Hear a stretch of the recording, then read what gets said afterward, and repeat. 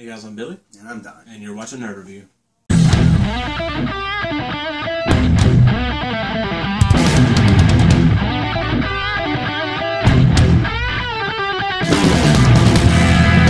Today, we're going to be reviewing the Power Rangers Dino Charge Megazord. That's right. So it shows that you can click on this Tyrannosaurus charger. Oh, that's actually cool. I didn't notice that. The Dino charger from the Megazord is clear, as opposed to it being a solid gray from the Morpher. Like this. Yeah. So that's really cool. I didn't notice that before. So the back of the box shows you the different battle modes that you can do. It also shows you the different battle modes with the corresponding battery, which they did not provide. So, yeah, as far as boxing goes, it's a typical Megazord box. Looks good. Yeah. Alright, I'm ready to open this up. Alright, so check out these pictures of the close-ups of the box, and we'll have it opened up for you.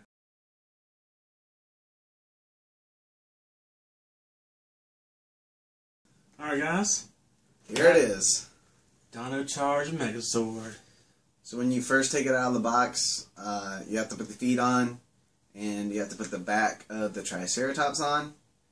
And it's what they've been doing with the Zords from Megaforce and Super Megaforce and now Dino Charge is called Zord Builder, which is where they have different pegs and different kind of slots and things for you to be able to put more and more Zords on. It actually is even compatible with some of the Legacy Zords too, which is really cool. So yeah, all the dinosaurs are in their battle action mode, which includes Gabatera. So I didn't know that when I first put him together, but after watching the show I do. So his extra horns are up. So that's pretty cool. Packaging real sturdy. It was a little difficult to get it out of the box. I had to take this arm off completely, which includes the tail of Gabatera or Tyrannosaurus. I don't know if he has a name in Dino Charge. But yeah. So, and it had a plastic, or not plastic, one of those rubber strips that I had to cut around his waist. Yeah, so let's go ahead and build Zords. Alright. In order to do that, you just pop off. Like I said, Zord Builder has different links and whatnot on it. So, blue and pink, real easy to do. For the blue, you just have to take this out of his hand, which is his sword. You don't take that off. Yeah, this can be on or off for hand or drill mode. Yeah. And you just push it down. Yep. Closed mouth. And back legs first. Then front legs. And for the Stega, you can just snap that on like that. And there you have a Stegazord and then Tricerazord. And then they didn't come with the pink or blue Batteries. but we'll just take these and put them in, and they do something special. They don't make noise like they do in the Japanese version. But with the pink, her drill extends, and with the blue, his spike extends for battle mode. Okay? My bad. So, something that I mentioned in our Morpher review is that it was, you had to press those two buttons to get it out. And I didn't like that because it seemed like it would just, be really complicated. You have to like hold the gun and press the buttons and tip it and try and catch it at the same time. When it comes to these Zords, you just push the little slide on the bottom and you can grab the battery. Real simple. And then one quick thing is I wish you could close the mouth of the dinosaur with the battery in it like it does in the show, but you cannot. But still, it's cool. It is cool. It is cool. Also, the Japanese version, the horns flip back. Right. And just don't. Well, see, what they did in the American version was they gave you horns back here already. You just can't really tell unless you paint them. Also, this comes off. There's no real reason. I don't think it does that in the show. I don't know. But it's pretty cool either way. If you don't have the batteries for any of them, you can still use these slides, and it'll work. Yeah, but any of them work. They're all the same. Right. That's what, but I mean, like, if you lost your batteries, you know, you just use the slide and it'll work. Oh, my bad. All right, Gabatera is so cool. Gabatera is the coolest Tyrannosaurus Rex, not including the Quantosaurus Rex, that we've had, in my opinion. I think he's so cool. Even better than Mighty Morphin, much better than Dino Thunder. Because I'm so tired of drill arms. Arms that, not like this. This is cool because it also has a hand. You could still put the sword and stuff in her hand. That's really cool. But when it's just a drill, like in Dino Thunder, it loses functionality. I wouldn't want that if it were me, you know. But I'm not a robot, so whatever. Alright, first thing you do is take off this lightning bolt looking thing. Okay? Set that aside for later. Turn these normal way. Take his helmet off. Set that aside. And go ahead and push his head down. And it just is on a little peg on both sides, so you can just push it. See that? Yeah. Okay. Yeah, it's not hard. The helmet stays on just like the Zord Builder things do, with a little clip and slot made for it. If they come out with a Pterodon Zord, they'll have the helmet for Pterodon. I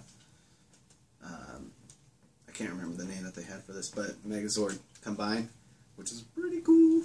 Okay, so then the legs are actually two different pieces.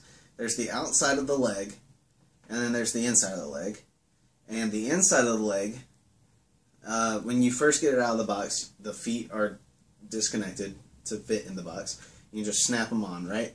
The inside of the leg doesn't have actual pegs. It has a little kind of nub-like thing that fits into the feet, into like just a little circular thing. And it's not hard to get it in and out, okay?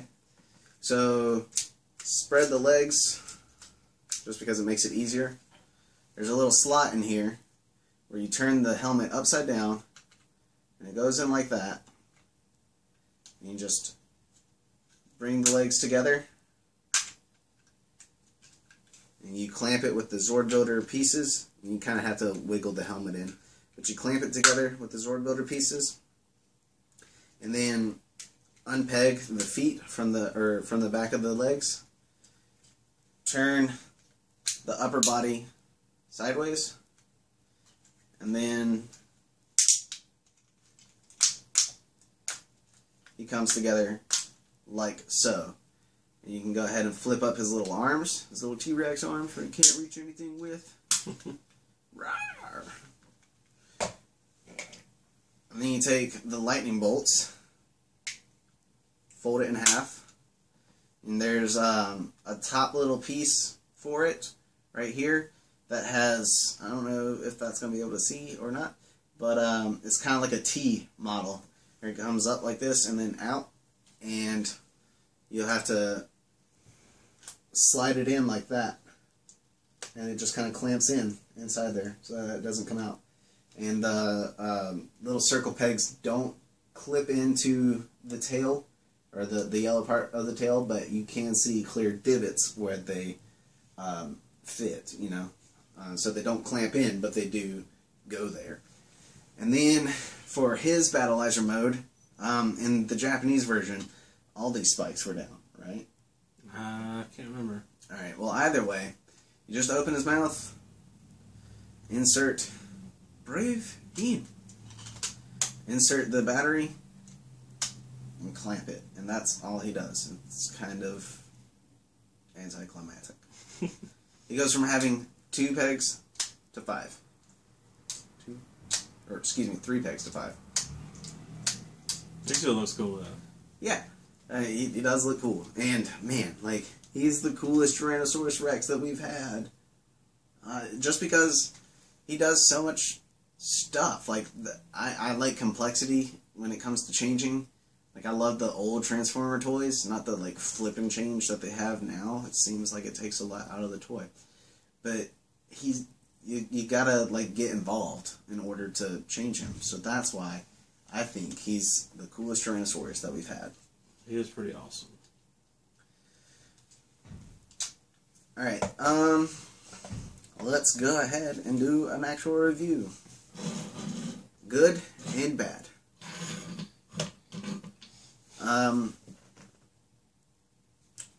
We don't own the Japanese toys for Dino Charge. But from what I've heard, the Megazord is actually too big. Yeah, I've heard that too.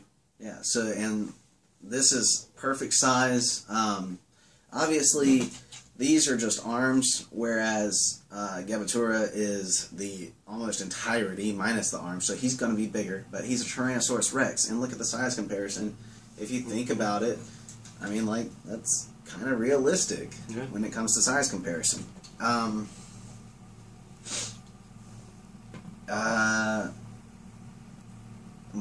Alright, so let's go with more good things, right? I just think it's really cool. It's real easy to do everything. The heads stay where they are, like they're firmly snapped in, and they won't just like fall open. But that's really cool.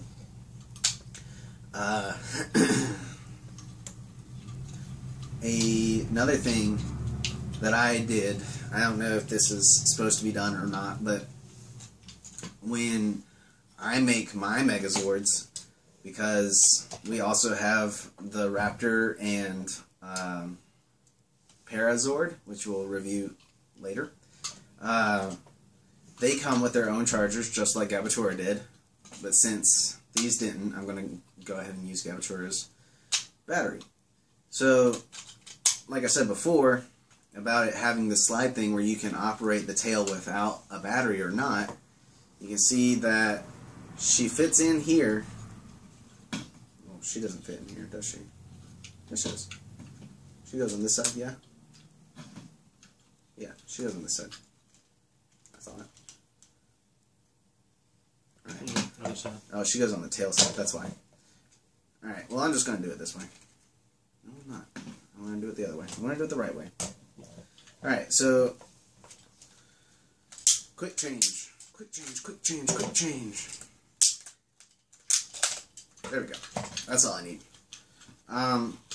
As I was saying, when you connect her, I like to do the little lever thing and push the battery into the slot because you can. There's a hole in the slot that is able to fit in your battery, and I know in the show it actually does that.